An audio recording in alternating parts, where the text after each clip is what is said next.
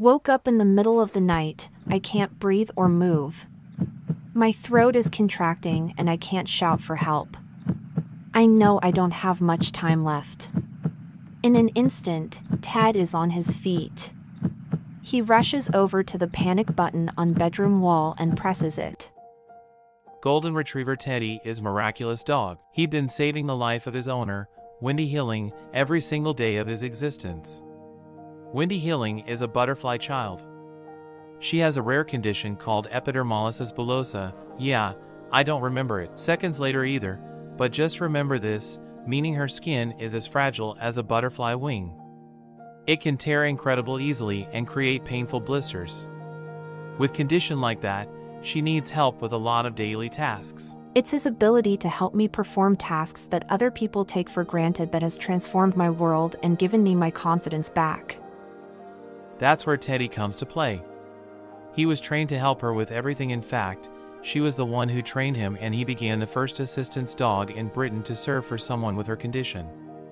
He did the laundry, help her to dress or undress, especially shoes, handed her stuff when they are shopping, and even navigates her home when she occasionally loses sight because of strong migraines. But by far the biggest risk of Wendy's condition is the fact that after years of living it, her throat has begun very small and she has trouble with breathing. That can happen especially during the night, and before she had Teddy, she could have easily choked multiple times. Teddy, though, is well trained for these kind of situations. It's a good thing your husband called us so quickly. Seconds count when you can't breathe. Oh, it wasn't my husband who called you. It was my dog.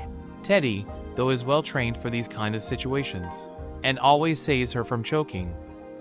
He pushes a button that calls an ambulance that is ready to help her too.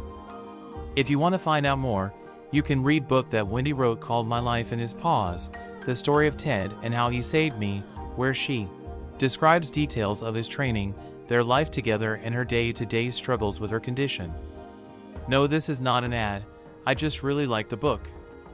Sadly, Teddy passed away in May 2020, yeah, year before Kabang. If you want to find out more about a dog that changed her destiny from becoming a meal to becoming a hero, watch my last video. He was a hero dog.